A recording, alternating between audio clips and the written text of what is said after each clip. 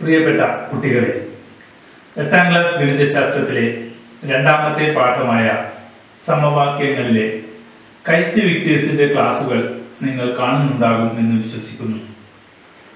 അതിൽ ഏതാനും കണക്കുകൾ നമ്മൾ കഴിഞ്ഞ തവണ ചെയ്തിരുന്നു. ചില കണക്കുകൾ കൂടുതൽ ഉറപ്പിക്കുന്നതിനാണ് നമ്മൾ ഈ ക്ലാസ്. നമുക്ക് ആരംഭിക്കാം. കഴിഞ്ഞ പ്രാവശ്യം ചെയ്ത ചോദ്യത്തിന്റെ ബാക്കി ഭാഗം നമുക്ക് ഇപ്പോൾ ചെയ്യാം. ചോദ്യം ഇതാണ്: ഒരു സംഖ്യയുടെ 3 മടങ്ങിനോട് 10 കൂട്ടിയാൽ സംഖ്യയുടെ 5 മടങ്ങാകും എങ്കിൽ സംഖ്യ ഏത്? ചോദ്യം ഒരിക്കൽ കൂടി: ഒരു സംഖ്യയുടെ 3 മടങ്ങിനോട് 10 കൂട്ടിയപ്പോൾ സംഖ്യയുടെ 5 മടങ്ങായി. സംഖ്യ ഏത്? അതാണ് ചോദ്യം. അപ്പോൾ നമുക്ക് ആരംഭിക്കാം. നമുക്കറിയില്ല, അറിയാത്ത സംഖ്യ നമുക്ക് എക്സ് എന്നെടുക്കാം. സംഖ്യ സമം എക്സ് എന്നിരിക്കട്ടെ. സംഖ്യ സമം എക്സ് എന്നിരിക്കട്ടെ. ഇനി സംഖ്യയുടെ 3 മടങ്ങ്, സംഖ്യയുടെ 3 മടങ്ങ്, സംഖ്യയുടെ 3 മടങ്ങ്. ഇപ്പോൾ സംഖ്യ എക്സ് ആണെങ്കിൽ സംഖ്യയുടെ 3 മടങ്ങ് എത്രയായിരിക്കും? Yes, 3x. ഇനി സംഖ്യയുടെ 3 മടങ്ങിനോട് 10 കൂട്ടിയത്, അതായത് സംഖ്യയുടെ 3 മടങ്ങിനോട് 10 കൂട്ടിയത്, 3 മടങ്ങിനോട്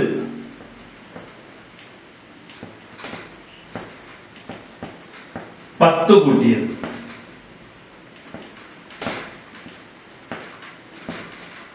സമം 3 മടങ്ങ് 3x ആണ്.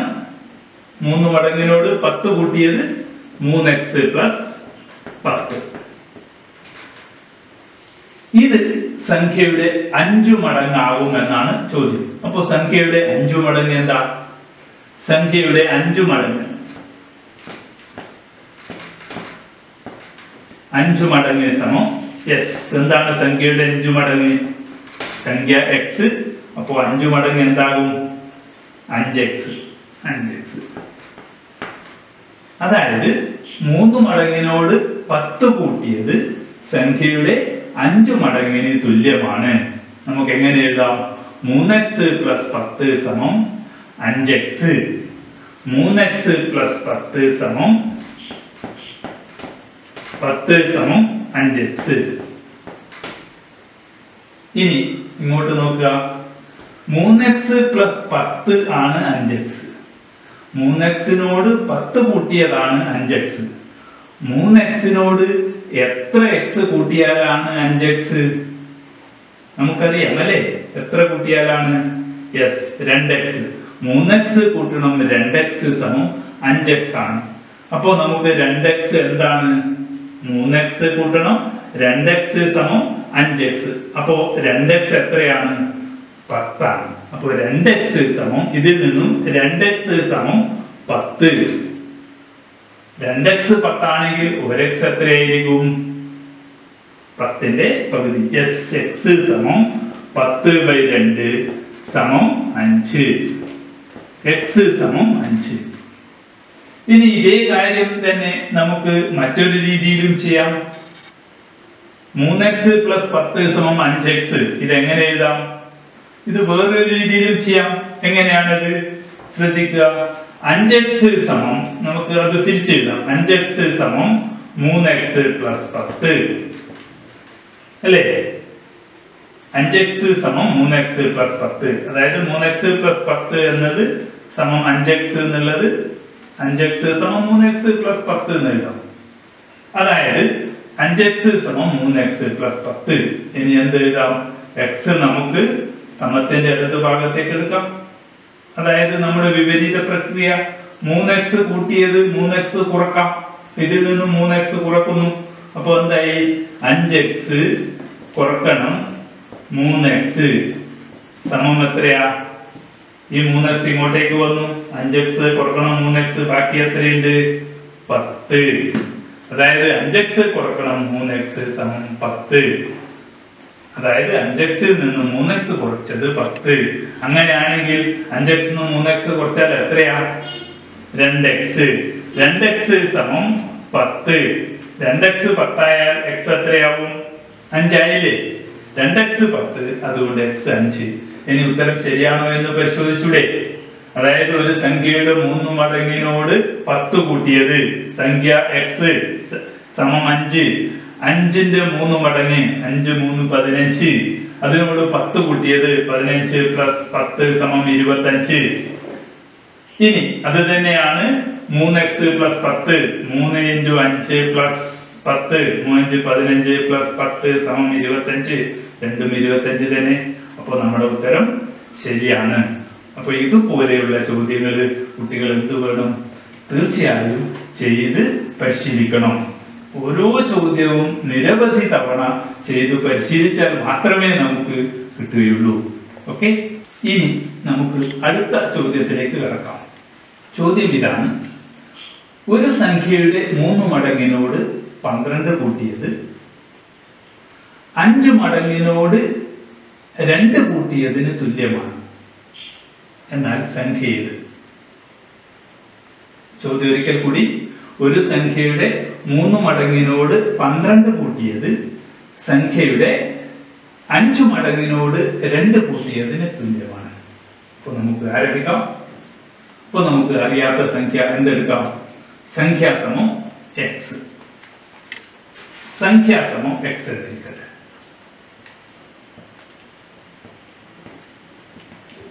സംഖ്യാസമം x. ഇനി സംഖ്യയുടെ 3 മടങ്ങ്. അപ്പോൾ 3 മടങ്ങ് എന്താ? സംഖ്യയുടെ 3 മടങ്ങ്. 3 മടങ്ങ്. 3 മടങ്ങ് എന്താവും? സംഖ്യ x ആണ്. സംഖ്യയുടെ 3 മടങ്ങ് 3x. യെസ്. ഇനി 3 മടങ്ങിനോട് 12 കൂട്ടിയത്. 3 മടങ്ങിനോട് 12 കൂട്ടിയത്. മടങ്ങിനോട് 12 കൂട്ടിയത്.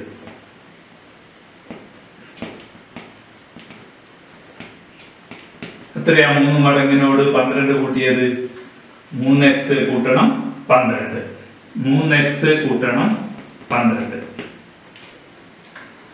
3x കൂട്ടണം 12. ഇനി ഇത് ഏതിന് തുല്യമാണ്? സംഖ്യയുടെ 5 മടങ്ങിനോട് 2 കൂട്ടിയതിന് തുല്യമാണ്. അപ്പോ സംഖ്യയുടെ 5 മടങ്ങ് എത്രയാ? സംഖ്യയുടെ 5 മടങ്ങ്. 5 മടങ്ങ് എത്രയാ?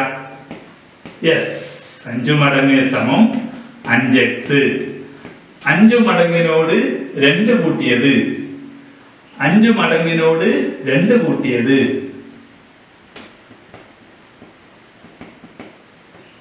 2 കൂട്ടിയത് എത്ര വരും? 5 മടങ്ങിനോട് 2 കൂട്ടിയത് 5x കൂട്ടണം 2. 5x കൂട്ടണം 2.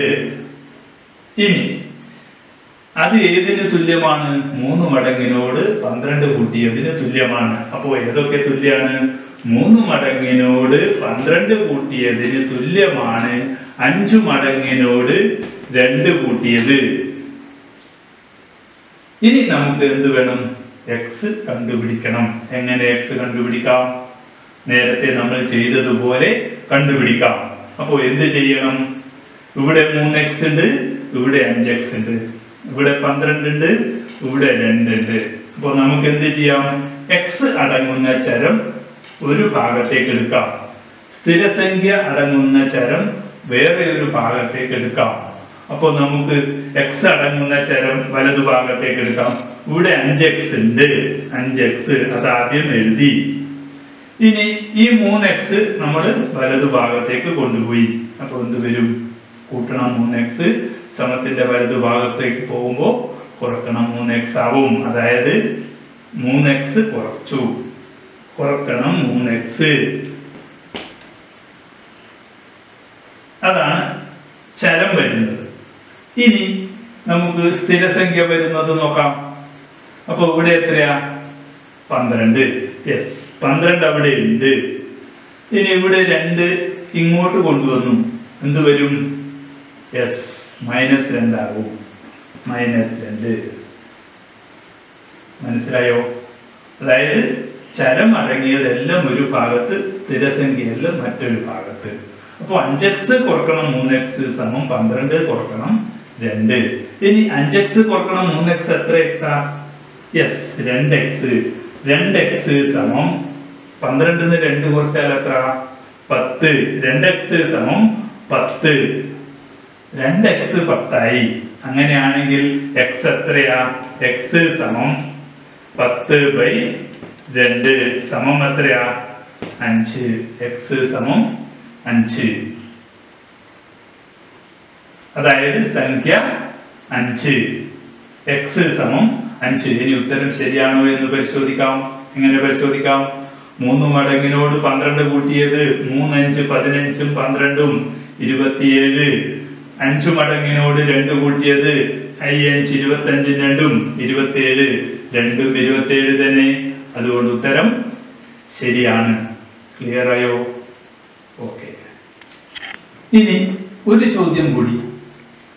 ചോദ്യം ഇതാണ്: അപ്പുവിന്റെ അമ്മയുടെ പ്രായം അപ്പുവിന്റെ പ്രായത്തിന്റെ 9 മടങ്ങാണ്. 9 വർഷം കഴിയുമ്പോൾ ഇത് 3 മടങ്ങായി മാറും. ഇവരുടെ ഇപ്പോഴത്തെ പ്രായം എത്രയാണ്? ചോദ്യം ഒരിക്കൽ കൂടി. അപ്പുവിന്റെ അമ്മയുടെ പ്രായം അപ്പുവിന്റെ പ്രായത്തിന്റെ 9 മടങ്ങാണ്. 9 വർഷം കഴിയുമ്പോൾ ഇത് 3 മടങ്ങായി മാറും. ഇവരുടെ ഇപ്പോഴത്തെ പ്രായം എത്രയാണ്? ഇതാണ് ചോദ്യം. അപ്പോൾ നമുക്ക് ആരംഭിക്കാം. അപ്പോൾ നമുക്കറിയാത്ത കാര്യം, അപ്പുവിന്റെ പ്രായം നമുക്കറിയില്ല, അപ്പുവിന്റെ അമ്മയുടെ പ്രായവും അറിയില്ല. അവരുടെ ഇപ്പോഴത്തെ പ്രായമാണ് നമുക്ക് കണ്ടെത്തേണ്ടത്. അപ്പോൾ നമുക്ക് അപ്പുവിന്റെ പ്രായം എന്തായി എടുക്കാം? യെസ്, x ആയി എടുക്കാം. അപ്പോൾ അപ്പുവിന്റെ പ്രായം സമം അപ്പുവിന്റെ പ്രായം എത്രയാ? x. അപ്പുവിന്റെ പ്രായം, ഇപ്പോഴത്തെ പ്രായം x. അങ്ങനെയാണെങ്കിൽ 9 വർഷം കഴിയുമ്പോൾ അപ്പുവിന്റെ പ്രായം എത്രയായിരിക്കും? 9 വർഷം കഴിഞ്ഞാൽ അപ്പുവിന്റെ പ്രായം 9 വർഷം കഴിഞ്ഞാൽ പ്രായം എത്രയായിരിക്കും? ഇപ്പോൾ 10 വയസ്സാണെങ്കിൽ 1 വർഷം കഴിഞ്ഞാൽ എത്ര വയസ്സായിരിക്കും? 11 വയസ്സ്. ഇപ്പോൾ 10 വയസ്സാണെങ്കിൽ 5 വർഷം കഴിഞ്ഞാൽ എത്രയായിരിക്കും? 10 5 15. അപ്പോ അപ്പുവിന്റെ ഇപ്പോഴത്തെ പ്രായം x. 1 കൊല്ലം കഴിഞ്ഞാൽ എത്രയായിരിക്കും? x + 1. 2 കൊല്ലം കഴിയുകയാണെങ്കിലോ x + 2. അങ്ങനെയാണെങ്കിൽ 9 വർഷം കഴിഞ്ഞാൽ എത്രയാണ് പ്രായം? Yes, x + 9. x + 9. ഇനി അപ്പുവിന്റെ അമ്മയുടെ പ്രായം അപ്പുവിന്റെ പ്രായത്തിന്റെ എത്ര മടങ്ങാണ്? 9 മടങ്ങാണ്. അപ്പോ അപ്പുവിന്റെ അമ്മയുടെ പ്രായം എത്രയാണ്? Yes, 9x. അമ്മയുടെ പ്രായം, അപ്പുവിന്റെ അമ്മയുടെ പ്രായം, അപ്പുവിന്റെ അമ്മയുടെ പ്രായം എത്രയാണ്? Yes, 9x. ഇനി അപ്പോ അമ്മയുടെ പ്രായം എത്രയാണ്? 9x. 9 വർഷം കഴിയുമ്പോൾ അമ്മയുടെ പ്രായം എന്തായിരിക്കും? യെസ്, 9 വർഷം കഴിഞ്ഞാൽ അമ്മയുടെ പ്രായം 9 വർഷം കഴിഞ്ഞാൽ പ്രായം എന്തായിരിക്കും? ഇപ്പോഴത്തെ പ്രായം 9x. 9 വർഷം കഴിഞ്ഞാൽ എത്രയായിരിക്കും? 9x-ന്റെ കൂടെ 9 കൂട്ടണം. 9x + 9. ഇനി എന്താ ചോദ്യം? ഇത് 3 മടങ്ങായി മാറുമെന്നാണ് പറയുന്നത്. അതായത് 9x + 9 എന്നത് അപ്പുവിന്റെ പ്രായത്തിന്റെ 3 മടങ്ങായിരിക്കും. അപ്പൊ എങ്ങനെയാ വരിക? 3 മടങ്ങ് എന്ന് പറഞ്ഞാൽ എന്താ വരിക? 9 വർഷം കഴിയുമ്പോൾ എന്താവും? 9x + 9. ഇത് എത്രയാണ്? അപ്പുവിന്റെ പ്രായത്തിന്റെ 3 മടങ്ങാണ്. അതായത് നമുക്ക് എന്തെഴുതാം? അപ്പോ 9 വർഷം കഴിഞ്ഞാൽ അപ്പുവിന്റെ പ്രായം എത്രയാ? x + 9. അപ്പൊ അതിന്റെ 3 മടങ്ങ് എന്ന് പറഞ്ഞാൽ എന്താ ആവുക? 3 × x plus 9. അപ്പോൾ അപ്പുവിന്റെ പ്രായം 3 മടങ്ങാകുമെന്ന് പറഞ്ഞാൽ എന്താകും? 3 into x plus 9. അതേതാ? അത് സമം 9x plus 9.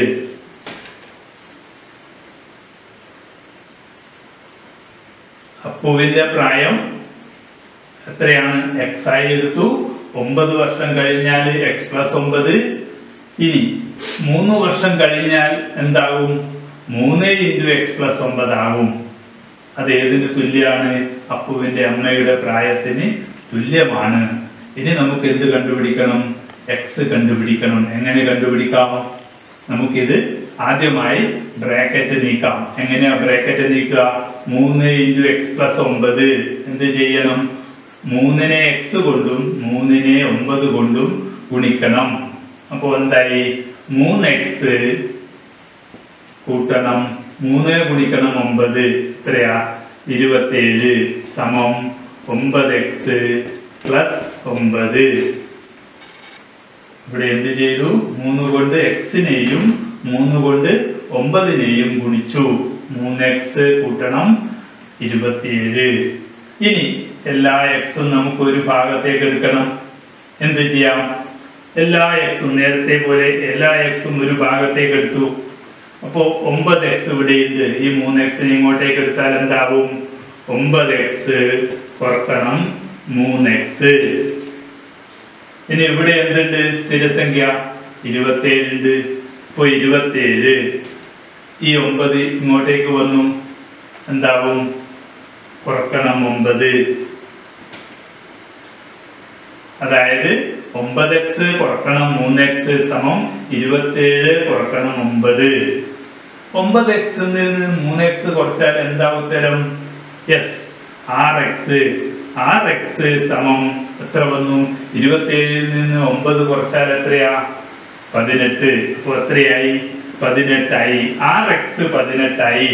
അങ്ങനെയാണെങ്കിൽ x എന്താ? x സമം എന്ത് വരും? 18/6 സമം എത്രയാവും? 3. x സമം 3 ആവും. അപ്പോൾ അപ്പുവിന്റെ ഇപ്പോഴത്തെ പ്രായം എത്രയാ? 3 വയസ്സ്. അങ്ങനെയാണെങ്കിൽ അപ്പുവിന്റെ അമ്മയുടെ പ്രായം എന്തായിരിക്കും? 9x. അപ്പുവിന്റെ ഇപ്പോഴത്തെ പ്രായം x ആണ്. അതുകൊണ്ട് അപ്പുവിന്റെ ഇപ്പോഴത്തെ വയസ്സ് 3. അമ്മയുടെ പ്രായം എത്രയാണ്? 9x. അതുകൊണ്ട് അമ്മയുടെ പ്രായം എത്രയായിരിക്കും? 9 ഗുണിക്കണം 3. 9 × 3 27. അതുകൊണ്ട് അപ്പുവിന്റെ പ്രായം 3, അപ്പുവിന്റെ അമ്മയുടെ പ്രായം 27. അതായത് അപ്പുവിന്റെ പ്രായം 3, അപ്പുവിന്റെ അമ്മയുടെ പ്രായം 27. ക്ലിയർ ആയോ? ഇതുപോലെ ഒരുപാട് ചോദ്യങ്ങൾ ടെക്സ്റ്റ് ബുക്കിലുണ്ട്. കുട്ടികൾ തീർച്ചയായും എല്ലാ ചോദ്യങ്ങളും ചെയ്യണം. സംശയമുള്ളത് ചോദിക്കണം. ഇനി പുതിയ ആശയവുമായി നമുക്ക് വീണ്ടും കാണാം. Till then, goodbye.